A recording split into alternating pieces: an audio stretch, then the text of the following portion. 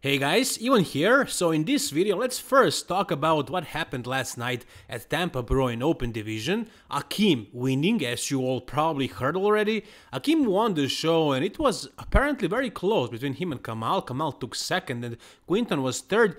And it probably could have went either way. I was watching the live stream and I was pretty convinced that Akim won, but after reading so many comments of you guys disagreeing with me, not just disagreeing, but asking me what I'm smoking for saying that Akim won, that Kamal didn't win, I was not so sure what's gonna be the outcome, but I was pretty confident that Akim is gonna win because he was simply much bigger. But you can make an argument that Kamal should have won. I guess I understand why you saw it that way, some of you, because of the details. And yes, Kamal had crazy details, especially in the back double bicep. There were so many lines, so many striations. It was ridiculous how defined, how conditioned, and how detailed mainly this guy was at this show. But even though Akim was not very good in that sense, especially from the back, especially in the back double bicep, I still think he was a convincing winner because he was so much bigger. Kamal had a couple of glaring weaknesses, muscularity-wise, and also Akim brought a good level of conditioning. He wasn't off. He was just as conditioned as he usually is, but when you are that big, you won't really have the crazy details like the smaller guys have, like the classy guys or the 212 guys. And also, simply, mass plays a really big role in open bodybuilding. You guys can like it or dislike it, but that's the way the judging is done, as you can see. Details are awesome, conditioning is important, but what wins open pro shows is the size, is the completeness. And other than lats in the back double bicep, Akim really wasn't lacking much muscle. I mean, he was humongous everywhere. Glutes, hamstrings, quads, arms, shoulders, back, upper back thickness, chest to back thickness, traps, chest was insane. I mean, he was complete overall, really massive. This guy is a mass monster for sure, and he was in decent conditioning, which was plenty, more than enough for him to win this show.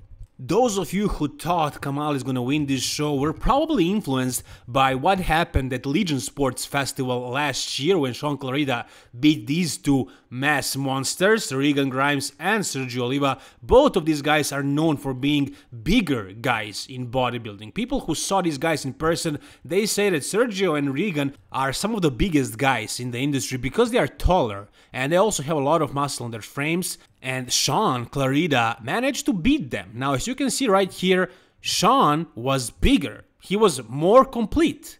Maybe his bone structure, maybe his frame wasn't as big, but what he had on that frame was more than the other two guys had on their frames. So you can say pound for pound, Sean Clarida was bigger. As you can see, his biceps were bigger and peakier. Triceps, probably the same thing. His lats were popping more. He probably had a smaller waist. Also, his quads were flaring more, especially compared to Sergio's legs and also to Regan's. Also, muscle maturity, details, and all that stuff. Conditioning is another thing. Sean was conditioned completely. He was peeled, and also he was full. As full as he could have been without conditioning. So he was bursting full while being shredded. So he peaked perfectly for this show. These two guys, even though they were taller, they were not on and they were not bigger. For their frames, they need to fill up more, and Sean Clarida is pretty much done. He basically has no flaws, no weaknesses.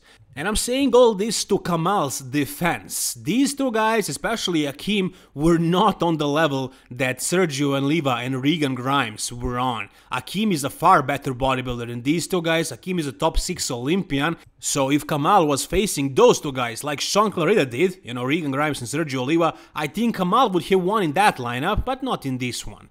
Also, yeah, Sean beat Kamal last 2 years in the 212, so you can say that Sean Clarida is a better bodybuilder. But again, if Kamal competed against those guys in Legion Sports, he would have won that show. But if Sean Clarida competed here, he would have beaten Kamal. But would he beat Akim? I don't know, that's a good question. Maybe, maybe not. It would be close, that's for sure closer than Akim versus Kamal, because Kamal had some glaring weaknesses. Now, considering that he is 51 years old, this is just incredible. This is insane the way he looked. But if you take a look at his glutes and his hamstrings, they kind of remind me of Guy Citernino in his last show, where it was obvious that the age is taking the toll on his body, and I think the same thing is happening to Kamal. So his glutes glutes kind of atrophied a little, and also his hamstrings. I don't know if he ever had really good glutes and hamstrings, but he is a little bit behind in that department compared to Akim and Quinton here both, and probably to so many other guys in this show.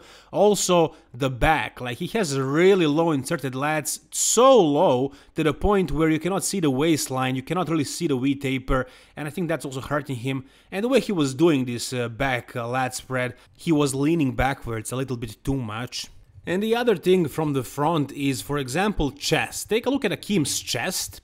Take a look at how thick his chest is compared to Kamal's. When they do a front double bicep, when they lift their arms, that's when you can see the thickness of the chest. And Akim's chest, I mean, Akim is known for his chest. He has one of the thickest chest in the world. Basically, in the history of bodybuilding, his chest is so big, and also his chest to back thickness, which you cannot really see in here in the poses, but you can see it in the transitions when they are moving.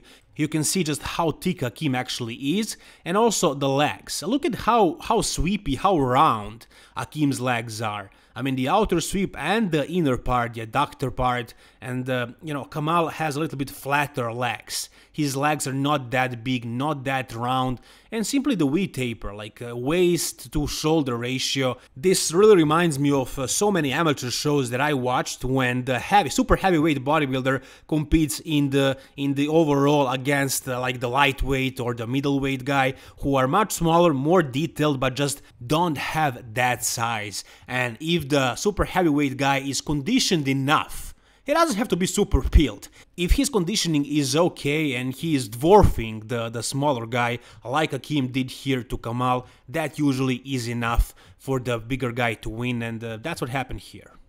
Alright, I also wanted to talk about Roman Fritz. I don't know if you guys follow this guy too much. I'm a big fan of Roman Fritz. I follow him on social media. I love the way he trains. I love the way he is devoted to bodybuilding. I love how hardworking he is. He has an amazing personality, but his physique didn't really showcase all that hard work. I believe that he works very hard, but he is one of those guys who do not have superior genetics, who are not super blessed with crazy genetics for open bodybuilding, but he just wants to do it because he loves it. And I think he can do much better than he did at this show. At Tampa Pro 2022, he was 11th. There was 14 guys in the lineup, so he managed to beat 3 guys. He beat the guys that I highlighted, Dorian Haywood, Henry Jackson, and Mark Arthur. And out of those 3, Dorian Haywood is kind of an established name.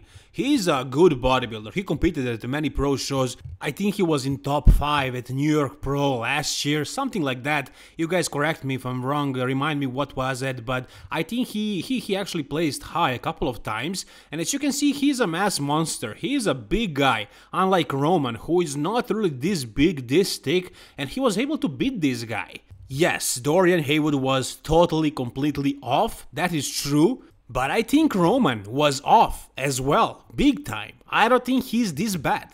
I think he's a much better bodybuilder than he showcased on this stage. Something went wrong. I have no idea what could it be. I watched his carb up on his Instagram stories. It was ridiculous. It was insane. He was eating so much junk food. I posted a couple of stories on one of my previous videos, but he ate so much more after that. Like he had a whole pizza, I don't know, so much food. And I don't know if it was possible for him to be flat at this show. I don't know if that was possible, but he kind of looks flat to me. As you can see, his skin is hanging, it's not really stretched. I don't think he was full enough. Even though he ate probably like 50,000 calories in those 2 days, I don't think 2 days were enough. I think he should have carved up for like 4 or 5 days, and not with just a bunch of junk food and what happens happens approach. I think he should have followed this more precisely, you know, a more controlled protocol, so he can know what exactly happens. Because when you eat stuff like pizza, for example, how much sodium is there? There is no way of telling. You have no idea how much is in there. Basically, I think his approach during this peak week, the final week, wasn't very smart, it wasn't very good, and I think that is the reason that he didn't look as good as he could. And I think if he changes something for Texas next weekend, I think he can do much better, and he said that he's going to do it, and now he's gonna go to Ben Chow's house. And Ben Chow is a great coach, actually. He's coaching Hunter Labrada. So if he's with Ben the entire week and Ben watches him and tries to help him the best way he can, I believe Roman is gonna look much better at Texas, but let's wait and see. This video that you're watching is like a week before the Tampa, and I think he looked much bigger, much fuller, much drier, much more conditioned, much harder than he did on the stage. Again, yes, he needs more mass. He's not as massive as, let's say, Akim or some of the other guys, but he can make it up with conditioning. Kamal was second at this show and he was not the biggest guy, not by any means. So if he can have crazy dryness, crazy graininess and details and stuff like that, Roman can do much better. So I'm really expecting him to improve for Texas. I think one good peak week can change so much. After the show was done, Roman made a statement in which he kind of seemed disappointed but not really sad. After the show that night, he actually went to the gym and he trained.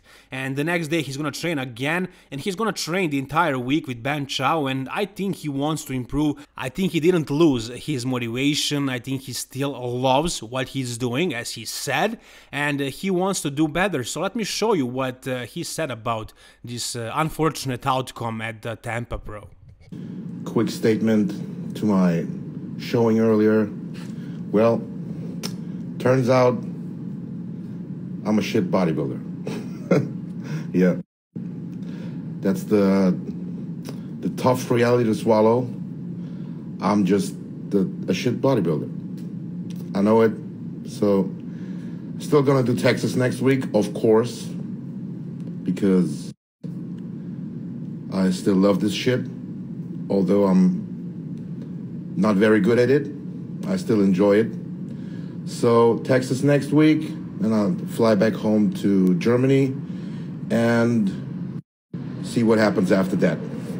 Right now, I am obviously I drank a whole lot, and see what the evening. All right, guys, I said I'll show you what the evening brings, and I found a fucking 24-hour gym, EOS Fitness, and they let me in for a day pass, and now, right after the show, I'm gonna get a workout in. Probably gonna do chest and then legs tomorrow with my man Ben Chow in good old Texas. All right, guys, I'm back at the Airbnb. I trained, as you saw, did some chest, shoulders, and of course calves. I think calves is the only body part I have, actually. And I'm gonna eat something now. As funny as it might sound, I got a salad in a restaurant, a salad to go with grilled chicken breast. Because I've eaten so much junk food, I really crave something green and non-fatty and non-sugary. And I'm gonna pack and leave for Texas tomorrow to meet with Ben in his house and do the last week before the Texas show. That's the game plan.